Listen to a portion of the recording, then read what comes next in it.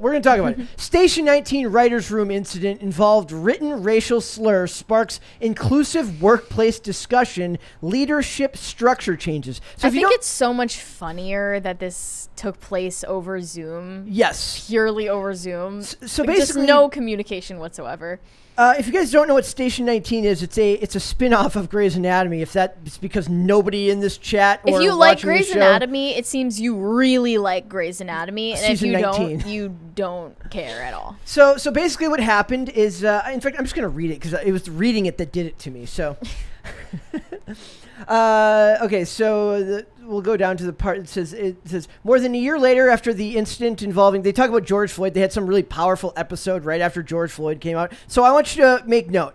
This is their weapon of choice. A powerful episode. Social commentary episode. They want to live in this arena where their job is to speak truth to power, even though they work for billion-dollar companies. And they want to talk about social messaging and all this stuff. So if that's your weapon of choice, that's the arena you're in, fine. Let's get into it. More than a year after the incident involving the depiction of racism on the page has left the writing team of Grey's Anatomy spinoff reeling. According to sources, it has to do with a writer's recent draft of an outline for an upcoming Season 6 episode that included numerous uses of a racial slur by a racist character. I hear that the script was assigned to a white writer. So that's what they make sure to point that out, that's the most important part of this, that the writer who was writing this racist character was white. And the word in question was, I'm not going to say the word. It starts with a B. It starts with a B. It says a derogatory reference to a person from Latino descent. The outline was met with shock and disbelief when shared with the writer's room, and tensions grew to a point where the virtual room had to be put on pause. Sources said Vernoff on Monday sent an email to the staff, a copy of which was obtained by Deadline, in which she spoke of recent harm and systemic issues that would be addressed in a Zoom meeting on Tuesday. It was to be attended by Jones, that was the person who wrote an organizational psychologist. You know who's making more money off diversity, equity, inclusion than anyone? Consultants and psychologists. A psychology consultant group specializing in fostering diversity and inclusion in work environments and leadership. I'm going to let you in on a little secret. Nobody who works in the field that was just described is there to include or make anything better. Their job is to make your life miserable and make you feel disassociated and disconnected from literally everybody you work with. Doing your entire job in a writer's room virtually wasn't enough to make that happen. Exactly. And where I am speculating this tension came from actually wasn't shock and disbelief that he wrote it, but people waiting for the next reaction from their coworkers before they could give their response to the script outline. They had to understand socially whether other people found it to be acceptable. Yep. So, like, if you're in the Zoom call and people just start conversing about his outline as if it's no big deal, then likely all of these people would fold and act like it's fine.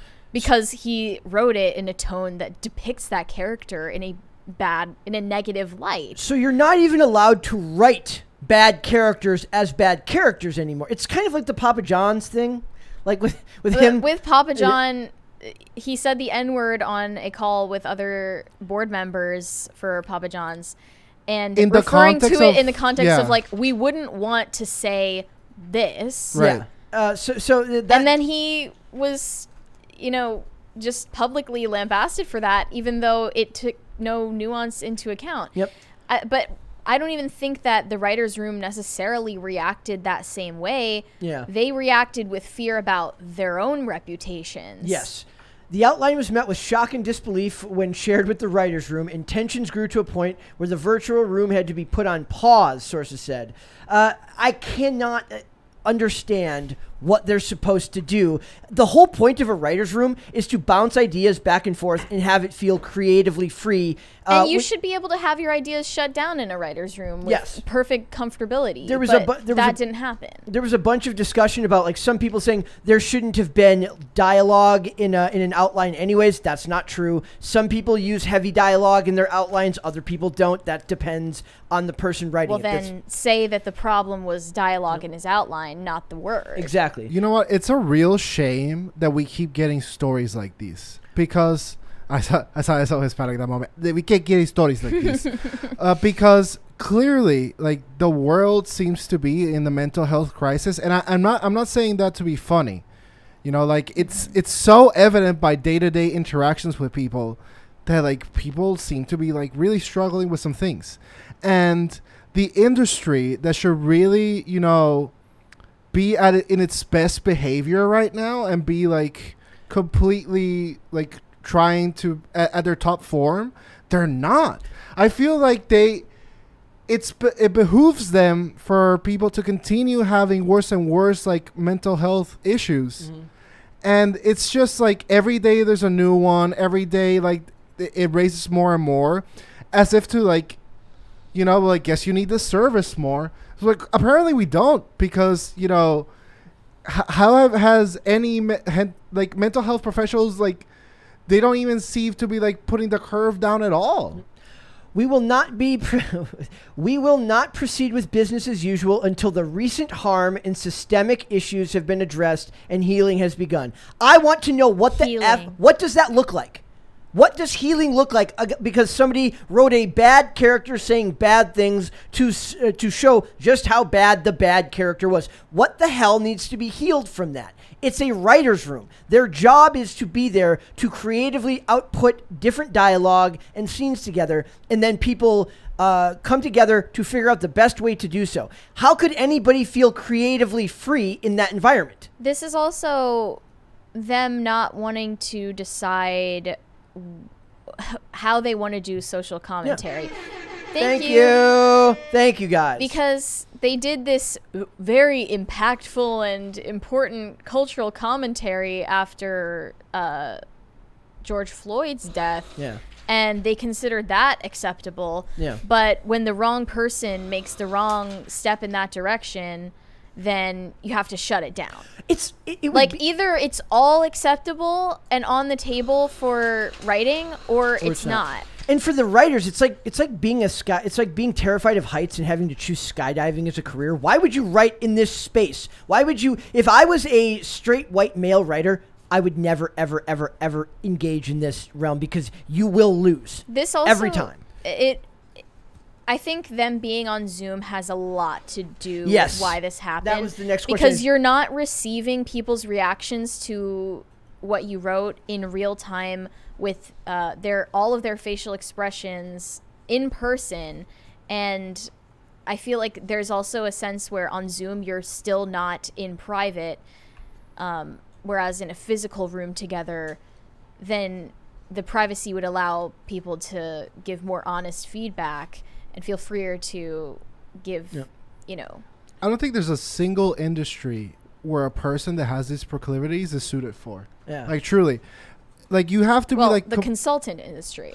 We need a shirt that says down with the consultant class. I mean to be, like, effective as a professional. Yeah. Like, truly. Because, like, unless you're, like, a completely independent, like, subscriber-based mommy vlogger that's, like, drinking wine and saying yes queen 24/7 to your, like, band of merry idiots, like, I truly don't see, like, you can't write, like, you can't take feedback, right? That's so crucial to pretty much 60% of, like, 21st century jobs. It's also network TV, so likely the word would have been edited in some way where, like, he said it and then they cut the shot so they wouldn't have heard it. I don't know if that word would have been allowed on network TV. I think it would have been. So it's a rather dated term anyways. And I was rewatching American Gangster the other night, and there's this scene at the end where a character uses a very offensive term for a Jewish person, but it's to show you how bad this dude is. Like, this character's a piece of crap, and it shows in his language and the way he treats other people. But the scene, like, the guy in question doesn't have a lot of screen time, so they kind of have to show you something very, very shocking to get it across that this is not a guy that you want to root for, right, towards the end, I suppose. So like, if they weren't able to do that now, if that movie came out now and they had to cut that scene, would it have been as impactful? No, I don't think it would have. You know what? I feel like I just had an epiphany right now. Okay.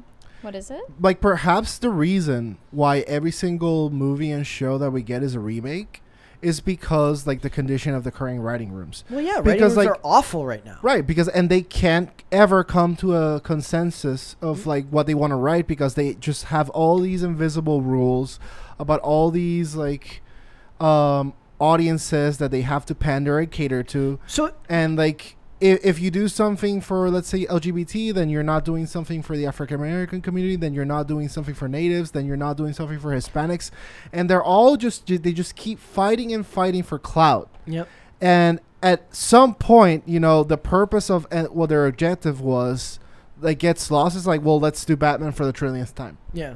Yep. Well, doing this virtually and with too many people involved at once is a recipe for disaster. But maybe back in the day, a large writer's room where people can all spitball ideas works when there was creative freedom. And actual privacy, because as much as it can seem like you have privacy on a digital platform, you know that you don't, and anyone could be recording the entire thing. Exactly. Like, I think about that now. Like, people are on guard because they know that they could be recorded at any time. And you just don't have the same chemistry that you would. Yep.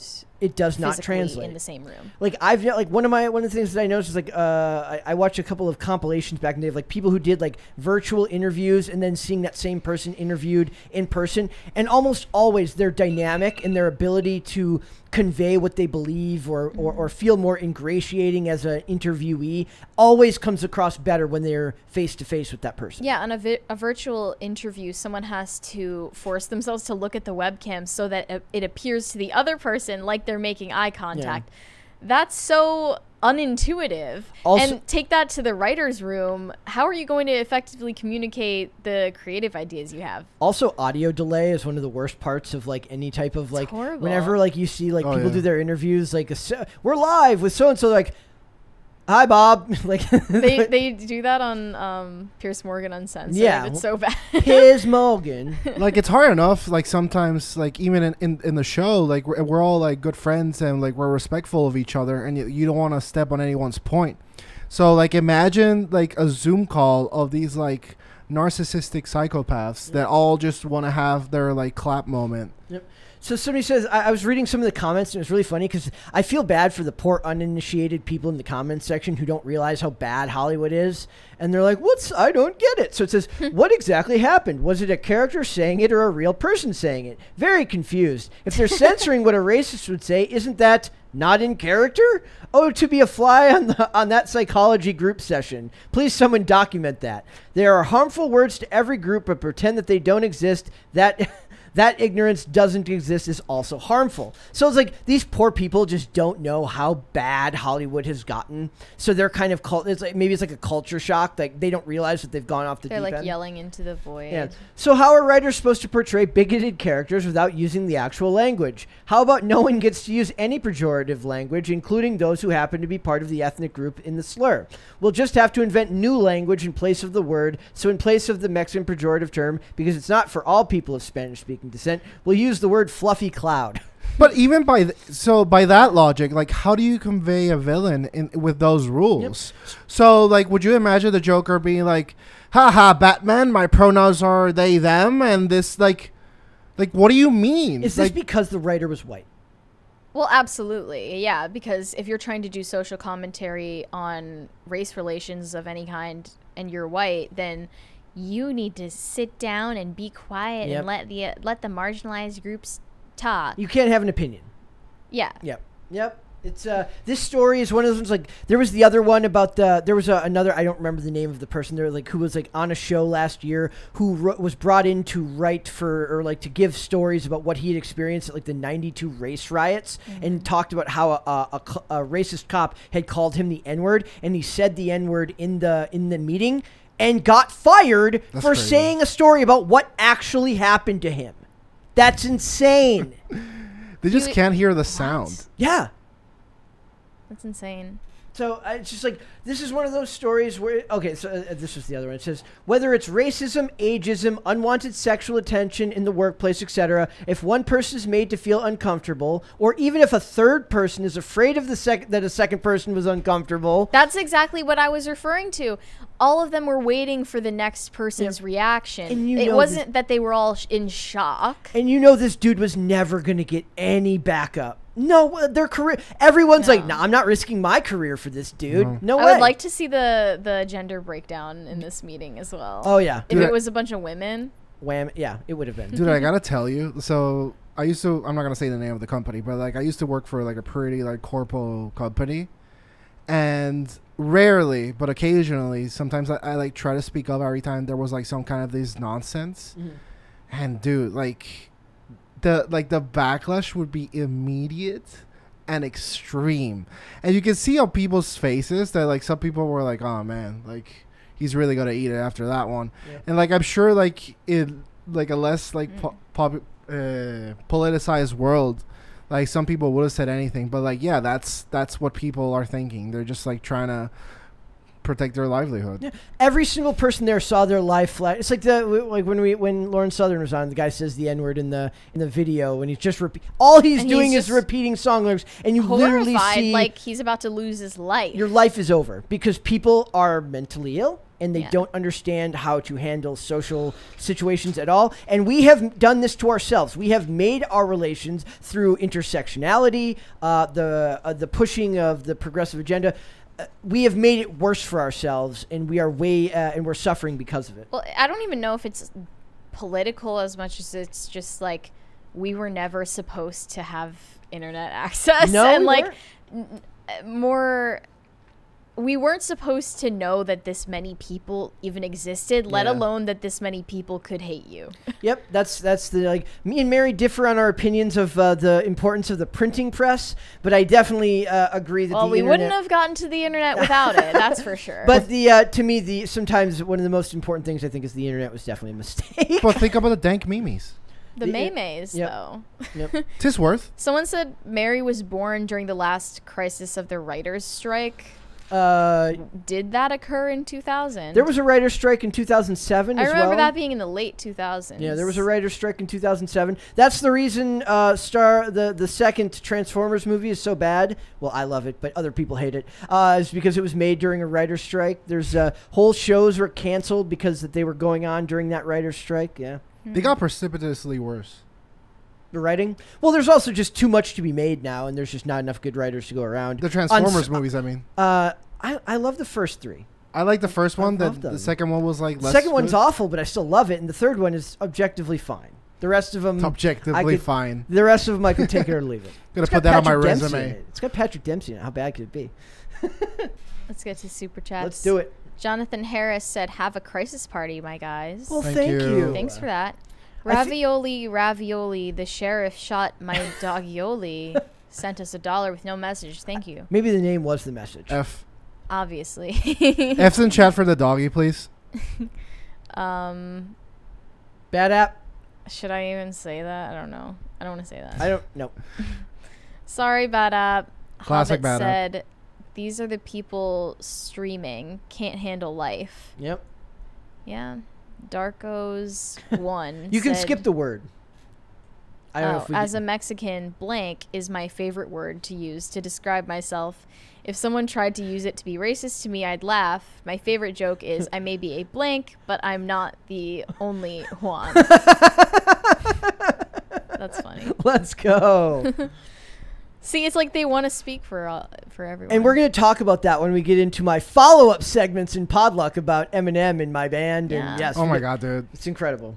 Yeah. Jonathan Harris said, "Was there outrage for Wolfenstein 2, the new Colossus dialogue? I just played it last night, and it had a bunch of hard N-words in the opening dialogue." It is funny how they pick and choose where to enforce the.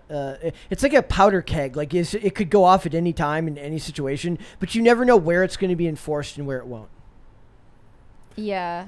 These type of things. Isn't there a director that's like notorious for having the N-word in his movies? I mean Samuel Tarantino?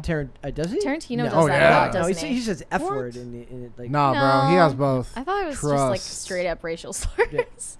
I don't know. I haven't seen enough of them to know. And then Nero Garcia. Oh, and Nathan Costs. Okay. Nero Garcia said, "If more people were punched in the face, we'd have a Moon and Mars colony by now." Okay. I'm not sure how you made that association. I don't know. Like when we punch them to the moon. He's not wrong. I mean, more so if people were just like raised properly. We could do with one of the funniest debates that I still people here have lately, and it's less political than a lot of the other ones, is like, should you spank your kids?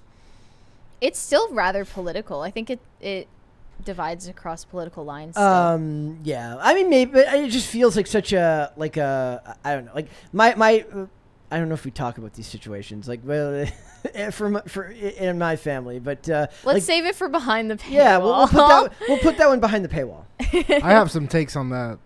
Everyone does. Yeah. Nathan Koss said, "We live in the time of anti-definitions. If we define the terms and words we aren't allowed to use, we can't shift the goalposts at a moment's notice. It's not about knowing what to fight against. It's about wielding the mob." The thing about like her in this article, when the producer of the show gave their speech about everything, when they talk about things like I'll get right back into it.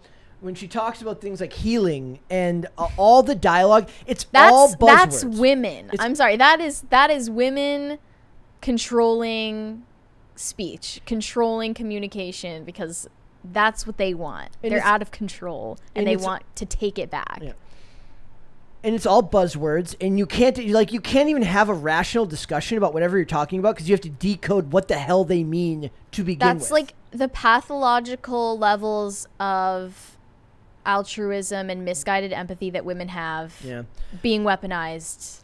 It's like when they were talking about Ocean's 8 last night, and like one big thing that came up in Ocean's 8 and the 355 is like what's fair for salaries for these people. Men don't care about what's fair for salaries. They want to make they're going to negotiate their highest contract that they can. They're not going to worry about what their co-star's making because it's not their business. The women are the ones that care about whether they're making the fair amount of money. And it's weird because I don't even believe they do. Men are the more competitive of the sexes. Yes. It's kind of getting reversed. Yep. Thanks for watching this clip, guys. If you want to see full episodes or follow us on social media, links are in the description below. Bye.